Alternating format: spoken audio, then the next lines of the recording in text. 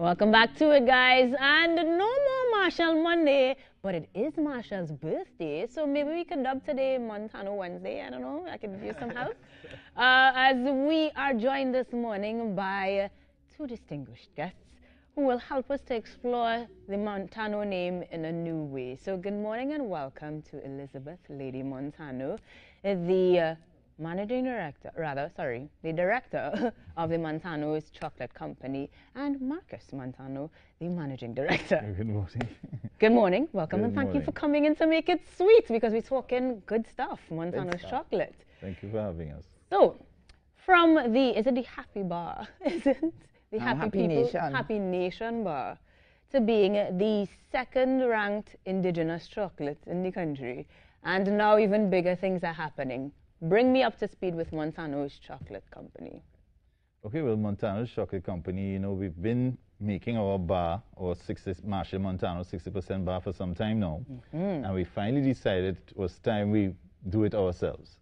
So we have since built our factory, did all the research, did all the training, and we have started producing our very own It is bar. here. It is here. Wow. Just about almost like a year ago, there was this story that it is coming soon. So in under a year, that's happened. Yes, we have. It was an intense year because we were also battling with the COVID. And I mean, we had to actually train to make the chocolate. So in that, it was a bit of a challenge, but as you know how we do it. Clearly. We get it done. You get it done, you get it done. Now, a factory means more bars, of course, but then more variety, perhaps? Yes, so we are adding a few. So before it was just the bar. Right. Now that we're making our chocolate, we could also make and produce cocoa butter, cocoa powder. And then, of course, we have some very nice ideas coming up that it's going to be surprising. I'm going to find out these ideas before the end of this morning. It's going to be sweet. I like where you're going with this, because you had this sweet honor. I saw you dressed up all in blue, was it Friday last, Yes. where the TT Chamber of Commerce included you as one of the entrepreneurs to watch, essentially. And what exactly that entails? How did they select these persons of focus? Well, people were nominated based on their efforts to promote manufacturing and to promote export and to develop entrepreneurship. And we were nominated, and surprisingly, we made the finals. You say surprisingly? We didn't win, but it is still good that we were chosen as a finalist, and we congratulate Kyle, and everything is fine. We have since been here. Yeah, definitely. Now, you said that it is underscoring certain facets. So entrepreneurship, absolutely. And granted that we have a factory now, we are looking at making things that are more indigenous to Trinidad and Tobago, diversifying and innovating, definitely being up there. But to do all of that in a pandemic with limited resources locally would have meant that there was some sort of external, as you mentioned, exporting being a part of it, some sort of external influence, some sort of camaraderie, I imagine. How did you do it? How do we figure out how to go from a bar to a factory?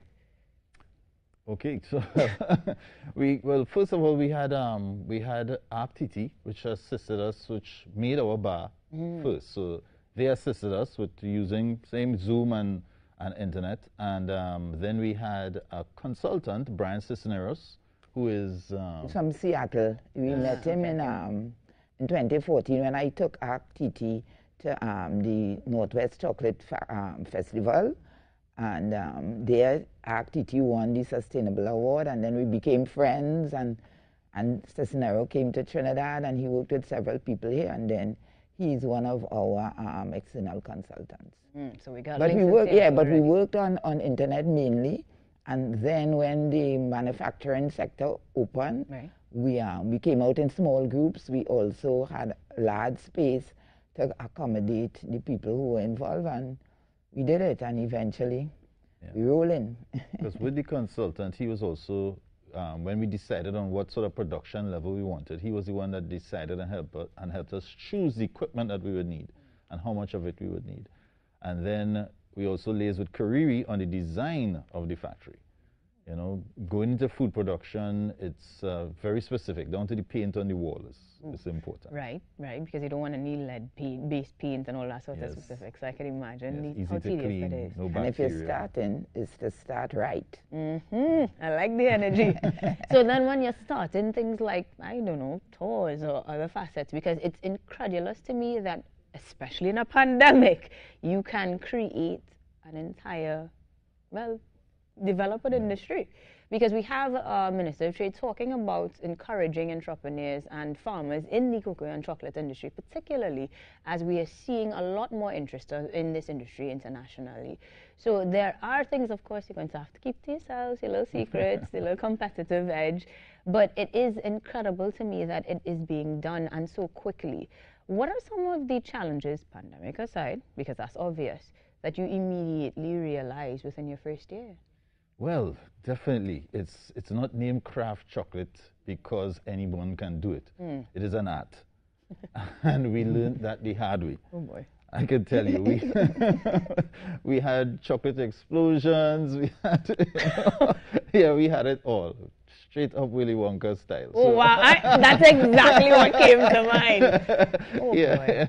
So we had it. It was challenging. As I said, it's learning to make fine chocolate. And not until you get into it, you realize how every aspect of it is important, from choosing the right bean, the flavor of the bean, the smell, the taste. You're constantly tasting, and your taste buds are being challenged every day, and you're trying to maintain a standard.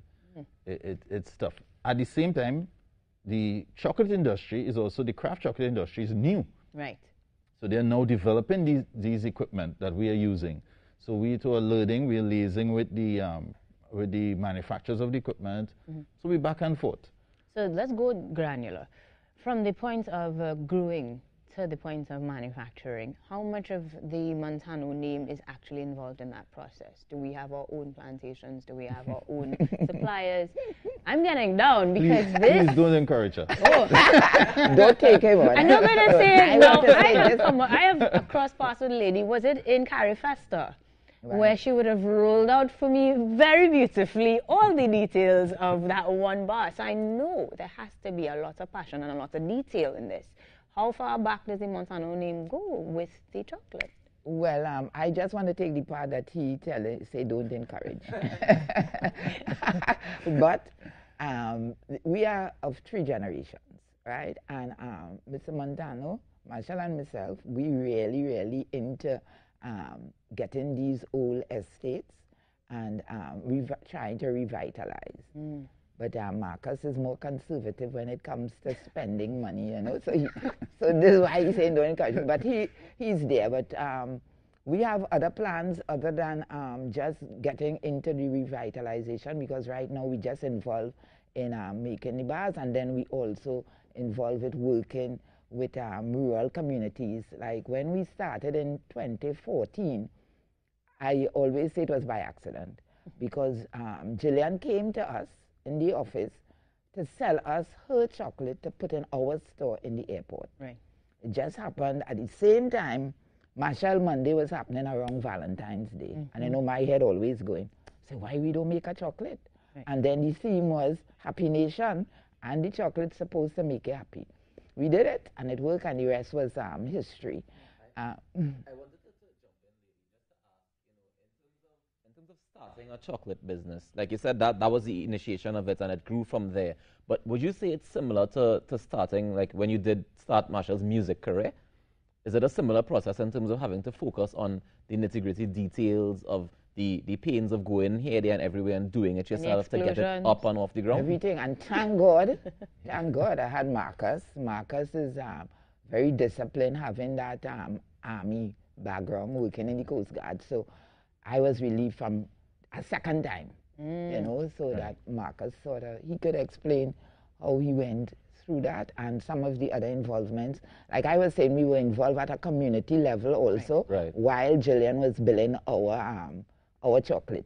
So this is where we started in 2014, and we worked with communities like Lopino and Brasso Seco and Bish and Kush, and we helped them to start their chocolate business by giving them what you call a soft loan.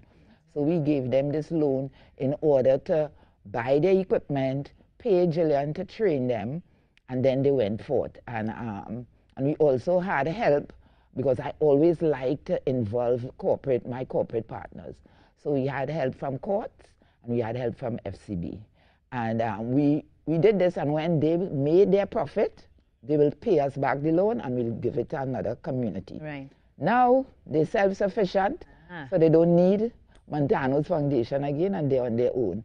We then moved on to Marshall's village, our village, Separia, and we're working with Y Farm to do their chocolate, which is called Daisy Darling, from Daisy Voisin. And now, under the leadership of Marcus, we're going to help farmers again in another way.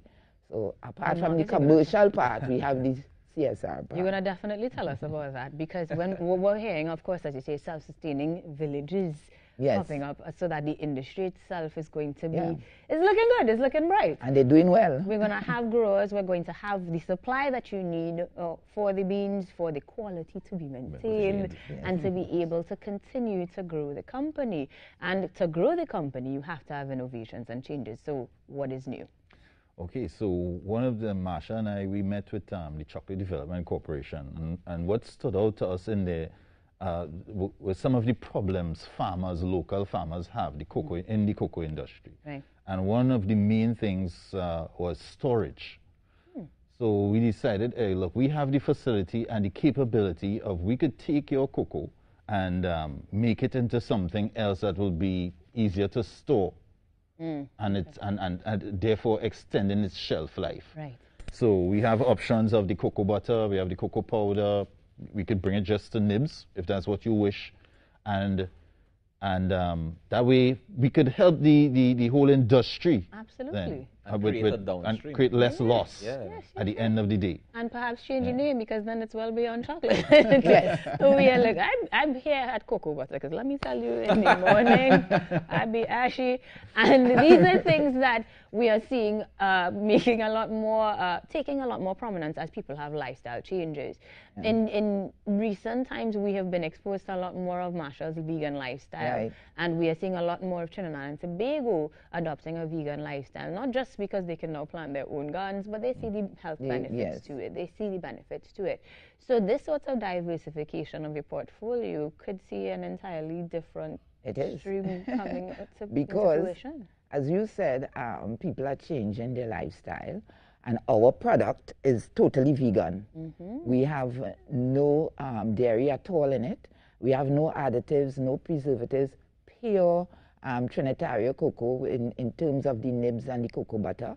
And then we just use some Demerara sugar, brown sugar. The cocoa butter for your hand, pure, nothing mixed. So you can get it from us. Marcus, the lady, and he loves his cocoa butter. Not at all. You're all on the right track. We have pure cocoa butter, nothing is mixed, in it. And this is what we want to do. We want to encourage that healthy lifestyle, because, well, I think 50% of the first and second generation are vegans. Who? What percentage you follow? Marcus in between. Sometimes he comes back. Medium rare. He's definitely not in between. He's not mommy as much as he would like him to be. So 50. And then Marcus. And Marcus and Monty. Fair. But that means that it's appealing to everybody. Yes. There's literally something for everybody. So we've got a new factory. We've got incredible products coming through. We are helping villages. We are helping entrepreneurship throughout Trinidad and Tobago. What's next for the region and the globe? Right. So we are working with Export TT, where they are helping some of these new companies to be able to export their product. So we did a research, Export TT did a research. They asked us which CARICOM countries we would like to go to. And again, based on our statistics in terms of fan base, Guyana is the top Caribbean country in terms of fans. When we go there, 40,000 people. And in addition to that, we took advantage that the sugar comes from Demerara. So, we're using that as a marketing. So we went there. Then Jamaica, Jamaica, I think their import of chocolate from Trinidad is very high. And then we have a background in Jamaica. Good Monty morning, and I Natalie. studied there, and Marcus and Marshall spent their early years in Jamaica because they were with us while we studied. And we also have a very large fan base there. And then we went to Antigua and Barbuda because Marshall works with the government there too when they had the storm and everything. So people appreciate that. And then Barbados. So Guyana, Jamaica, Antigua and Barbuda. And Barbados are the first 4 CARICOM countries. However, again, we have been involved in what you call missions abroad until the pandemic came. Right. And this is what we'll have organizations like Export TT and Caribbean Export supporting companies, but they would take one person to go. But being in the business, I know one is not enough. So Montano's chocolate company invested in, say, like 2 other people. I would normally carry 1 grandchild, which is from the 3rd generation, and then my assistant, we would go. And we went to Colombia, we went to Germany, we went to South Korea, right? We left lasting impressions. Like when we went to Colombia, I took my granddaughter, who is Spanish, and she was our interpreter. She also studied dance at university. And I'm sure some of you might know her. Of course. Melody. So Melody had a whole birthday boy, party. she had them go in with salsa and everything. Nice. And then I took my grandson, Raylon, he went to South Korea with us. Then Marcus's daughter is studying culinary arts in the States. And she would come, she appeared on TV, and she does the little... I was thinking chocolate, but okay, medium rare. You know, and yes, and Mali's studying that, so she's more into like development, research and development too.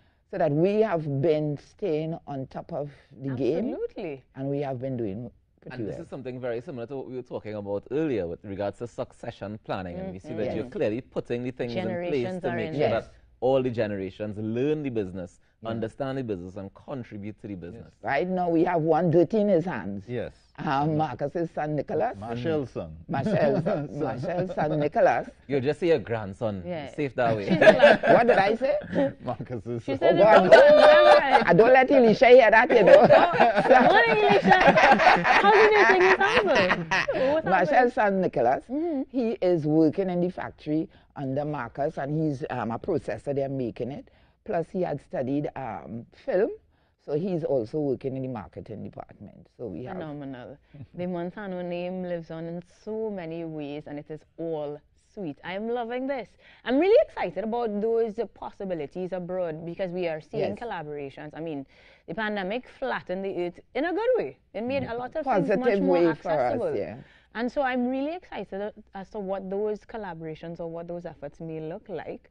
And I am also interested in how we here in Trinbago could get our hands on some of these new products and innovations too. New ideas, Marcus. Yeah, actually we're doing a lot of new collaborations and we encourage it. We've been working with other manufacturers of other products. I try not to...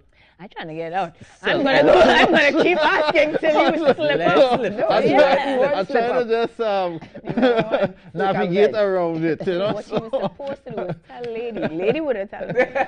we have, and it's not only local. Well, we are glad to work with the local companies, you know, and make our tag, share the tag. But we have interest from Canada. We have out of the US, and then we have England, which is one of the more recent things. So yes, we are looking at, and we open to any idea. I get calls daily, and I'm saying, yes, I'm willing. I will send you a sample. Let's see what we can do. Marcus, you're still flying? Of course, I just came in last night. He laughs like I you have time to do all these things? Be disciplined, and do it well. That's my love. I'm not gonna, Yeah, that's So see, kids, you too can be on multiple boards. But anyway, I want to say thank you very much for joining us this morning. Not just because I like chocolates and I'm excited about the Montano name, but because you've given us new meaning and new life into things like succession planning, things like innovation, and continue to show us how to take our families with us every step of the way. I absolutely love it. Family is important. Absolutely. And in the time of the pandemic, it was so good that we were working mainly with family and people from the community. Like where we have the factory there, we have people working from Maloney, people from Aruka itself, Chin City, and that kind of. So it's all in the neighborhood. No, guys, I'm from Arima, so if I just show up at the factory, We have Arima too. We have a Arima little too. two bars and things. You Yeah, know, we're going to get free. markers. Don't drink forget from the cocoa butter for her. So my cocoa butter's on the way. I need about 3 bars for the host. And how many crew Well, members you we put she in the have? factory to make sure I she am make ready. it. Don't let she Oh, just gosh. come and collect. I am Nobody ready. we like to teach, you know. We would like to teach. So. Yeah, nah, and the thing is, once you go in there, people get real pleasure at seeing the bean move from bean to bar. Yes, they're real excited. Well, as you guys move from bean to bar, from shore to shore, whatever you do, we're going to keep our eyes on you. Thank you again for joining us this morning, ladies and gentlemen. The Montano Chocolate Company is doing sweet things, and they're sharing it with us here on the Now Morning Show. When we get back, we are getting into the spirits of Christmas, and who knows, chocolate bars for everybody this Christmas. From the Montanos. It's the Now Morning Show, guys. You're coming back. Notice I didn't say from me. Say from them.